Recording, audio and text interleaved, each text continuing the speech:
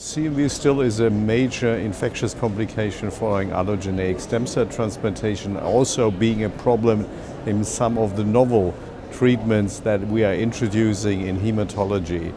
There are different new drugs now available, like the letermovir, maribavir, and at the meeting there was a big discussion about what's the place of letermovir, what's the place of maribavir, how do we integrate the new agents in the treatment in the management of CMV infection following stem cell transplantation. So letermovir is a new drug.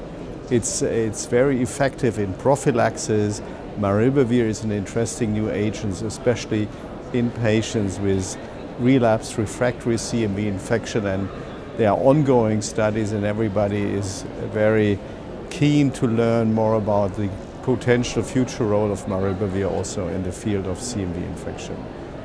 So there are new, letermovir is already accepted as a new prophylaxis in most of the European countries. Maribavir is still in clinical trials looking at patients with refractory relapsed CMV infection.